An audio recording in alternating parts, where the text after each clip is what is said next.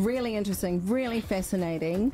I discovered a little bit of talk on an article talking about the different body types. I'm pretty sure I'm an endomorph. And when I looked into what that meant, it shed some light on going all the way back to our ancestral times, of the human being, and that certain body types like mine are really good at storing fat. Absolutely. I'm really good at storing, but the reason for that was at that time food was possibly scarce, so my body just developed the ability to hold fat. Absolutely. And keep it for survival. Yeah. So is that sort of what you're referring to? So that has quite a lot to do with it. So we have we're all genetically programmed. So we have this genetic program which is then influenced by our environment. And so yes, endomorphic body types will be larger body types, but there's some really great positives with being an endomorph because, for example, endomorphs their fat cells tend to react differently than, say, an ectomorph, so a skinnier person who gets fat. So an endomorph has fat cells that are able to expand. Wow. And fat cells that are able to make more fat cells. So when it comes to storing excess energy in the body, an endomorph can store that energy quite safely compared with an ectomorph who doesn't have that ability. And so then an ectomorph is more likely to become a diabetic or have toxic fat. So that's what you mean by an endomorph can store that fat safely. Yeah. It doesn't create... Yes. It's not likely to create disease. Yes, that's correct. Wow. Yeah. That's fascinating. Yeah. I'm really, really fascinated. I was quite looking forward to having this chat. So I guess sort of on the...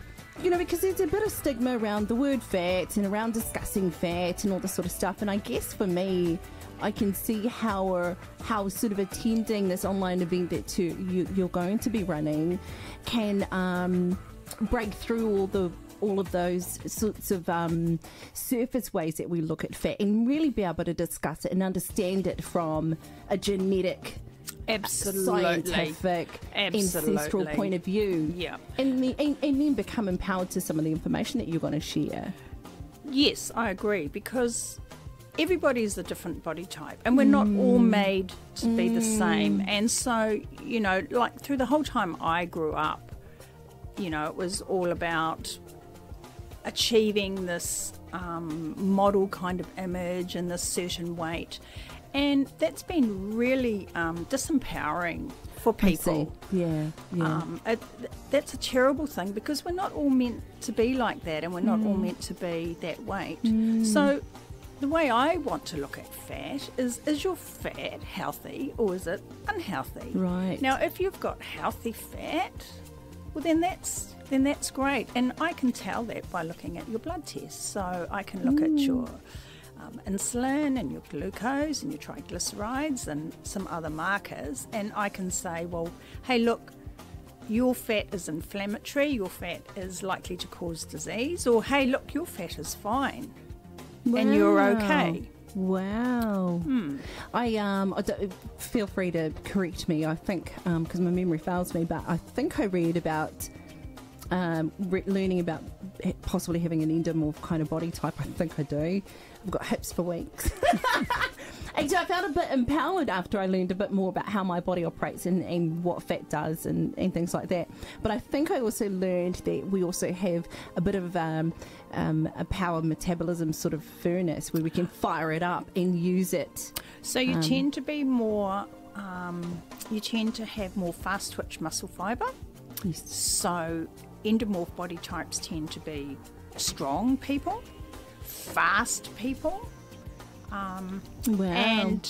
And I think that's really important as well, because once again, if we get into the whole exercise calories in versus calories out thing, we have all these people with your body type out there trying to like run marathons and do all this endurance training, because you think that's going to help you Yeah. lose this weight. Yes. And in actual fact, it's completely contradictory to what Yeah. your body actually needs. Yes, I completely understand that, and I think from the perspective of when you understand all of this stuff that you're sharing and will share and apply that to your body type, from that perspective, you also are then empowered to understand how best you can train for your body type. Absolutely.